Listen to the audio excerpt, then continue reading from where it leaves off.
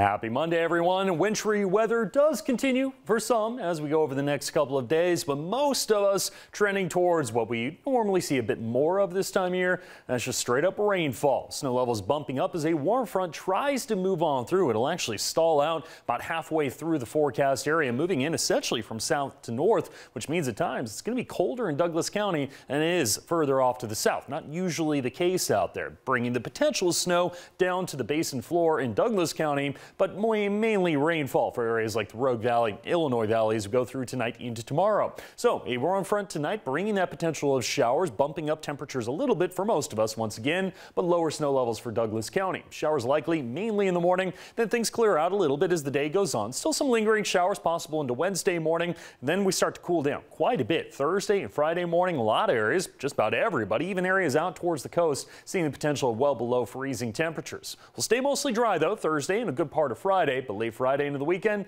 another system rolling on in, and it's trending mainly towards the warmer side of things, so trending mainly towards rainfall towards the weekend. But before that happens, we've got tonight on the coast, cloudy, rainy, 30s and 40s for your lows, 40s and 50s for your highs, a winter storm warning above 3,000 feet once you get into the higher elevations like the Kalmiopsis Wilderness and eastern Curry County. For the West Valleys, cloudy, breezy with rain and snow, but snow mainly above 3,000 feet. However, that does involve some major mountain passes. Siskiyou Summit, for example, could see the potential of additional snow, and areas further to the north, Douglas County, Roseburg seeing that chance of snow with that warm front stalling out right around the Grants Pass Medford area. And if it does, that means snow potential down to the basin floor in the Umpqua Basin itself, but mainly rainfall in other areas as we get into the day on Tuesday. And for areas east of the Cascades, mostly cloudy, snow showers and breezy winds, 20s and 30s for your lows, 30s and 40s for your highs. Winter storm warning does continue there through 4 p.m. with snow early, then a little bit of a mix of rain and snow showers as we'll warm up slightly towards the afternoon.